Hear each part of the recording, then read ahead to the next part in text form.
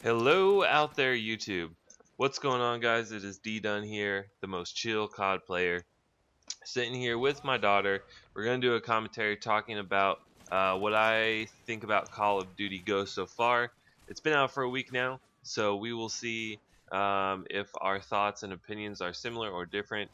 Whatever you think, if you agree or disagree on what I'm about to say, just leave a comment down below and let me know what you think. But moving on, the game overall, if I had to give it a score on say 1 to 10, I would say it's probably like a 8. Some people say that this is the best Call of Duty since Call of Duty 4. I do think it's really, really good. But I think there's one thing that's hurting it, and that is that we don't have next gen consoles yet. I think a lot of people are forgetting that this game was designed for next gen. That's why the maps are so big. That's why the gameplay is so slow at times. Is because we don't have 9v9 or 12v12 or whatever it's going to be uh, to pick up the pace a little bit. But overall, the connection seems pretty solid. It's a little inconsistent at times, but once again, that should be fixed once we have dedicated servers in next gen. Um, I don't know if I already mentioned this, but gun balance seems really good. The ARs seem to be really dominant, but I think a lot of that just has to do with with the map design, kind of like Black Ops 2. The submachine guns were really dominant at the beginning of the game, but that's just because of map design. It doesn't really have anything to do with the submachine guns being worse than the ARs in this game. It just has to do with the map layout. And the fact that you find yourself in so many long lines of sight and the ARs melt so quickly. Um, I don't think the maps are bad. I think once we have more people to play on, we'll enjoy these maps a lot better. You just have to position yourself in a really good way in order to find people consistently, find a lot of kills, which I talked about in my last video. That's why I just do my best to stick around kind of the middle of the maps. Because if you try and rush into a spawn and then the spawns flip, you're gonna spend like an extra 30 seconds trying to get to the other side of the map, to the other spawn. So let's see what else. Gun balance is good. Hit detection's pretty good. Um, the game modes in this game are pretty good. I haven't played Crank. I pretty much only stick to TDM, Kill Confirmed, Domination.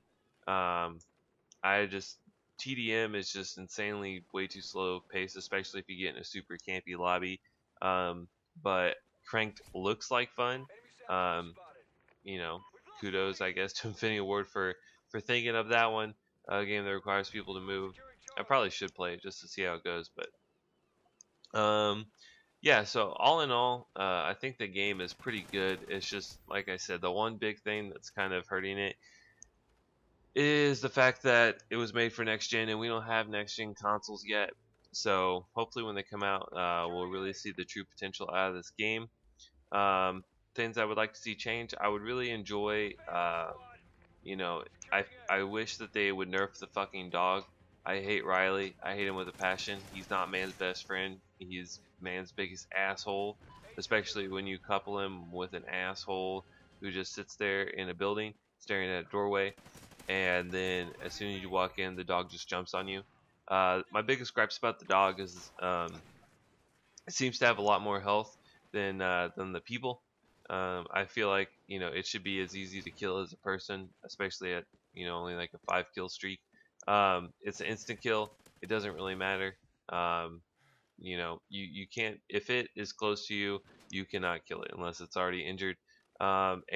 I'm not exactly sure on this, but I'm pretty sure unless someone kills it, it doesn't go away. So it lasts forever, and it's can be used as a really hard campy tool. So I wish they would kind of nerf that a little bit and maybe up the player health, simply because you just get melted so fast in this game. It's not necessarily a bad thing. It's just it's almost a little extreme. On that, I think everything is pretty good. The snipers may be a tad bit too easy, but they're not. Snipers will never be OP. Shotguns may need a little buff. And then if the map packs are all really small maps, I think we'll see more SMGs, and I think once we got next gen consoles, everything will be good. So anyway, that's just kind of my roundabout opinion on most things. I haven't had a whole lot of time to invest in this game just because, you know, I got the full time job, the wife, the baby, all that. So I haven't had a ton of time, but you know, I do enjoy it whenever I do get on for the most part. But yeah, if you guys enjoyed this video, feel free to leave a like rating. If you didn't, then dislike the shit out of it, and I'll see y'all next time.